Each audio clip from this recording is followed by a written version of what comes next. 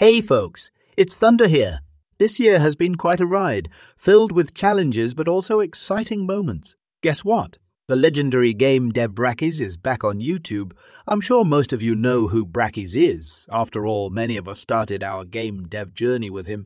But for those who don't, here's a quick intro. Brackeys is a highly successful Unity game developer with a whopping more than 400 YouTube videos on Unity and game development. Now, what's got everyone buzzing is Brackeys' return to YouTube after 3 years, and this time he's diving into the GODOT community. Why does this matter?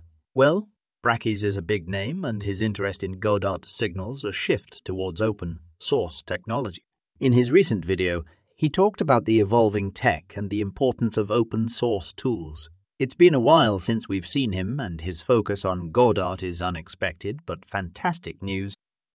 He'll be sharing his expertise on GODOT as an open-source platform and potentially a future game engine. If you've seen his Unity videos, you know they're top-notch with stunning visuals and great content.